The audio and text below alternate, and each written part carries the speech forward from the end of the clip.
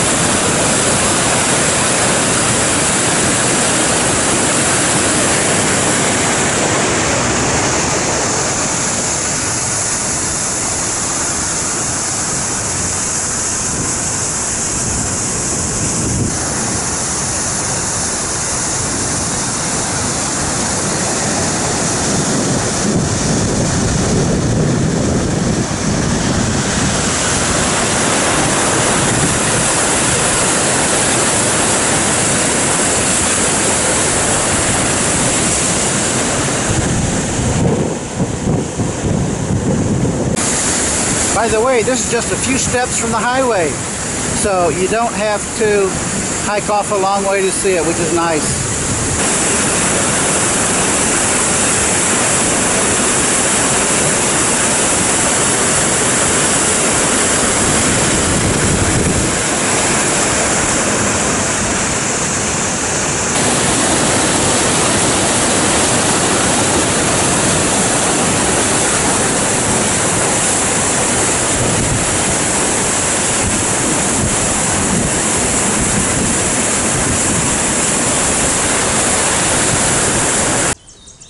And next, we're going to see the Lady Evelyn Falls. You can read this if you like. Just pause the video.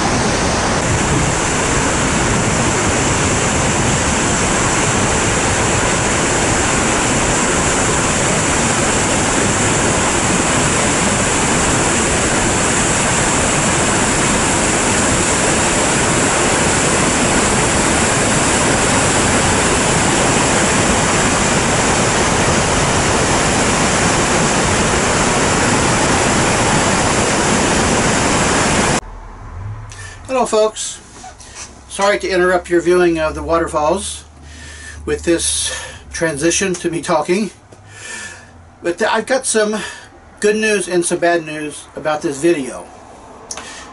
The good news is there is one more waterfall about 105 miles further west on this road, the Mackenzie Highway, and it's called the Samba Day Falls.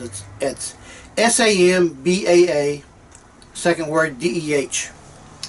And it's at the Samba Day Falls Territorial Park, where there is also a campground. It's about 105 miles from this last waterfall you're watching, which is the Lady Evelyn Falls, to the Samba Day Falls.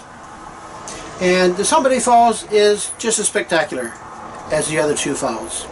I did a video of it, and then I went further down the road and I kept going, and then I transitioned to the Liard Highway, which goes south, and then I stopped at a campground called the Blackstone Territorial Park, and I did a video there of views of the Liard River.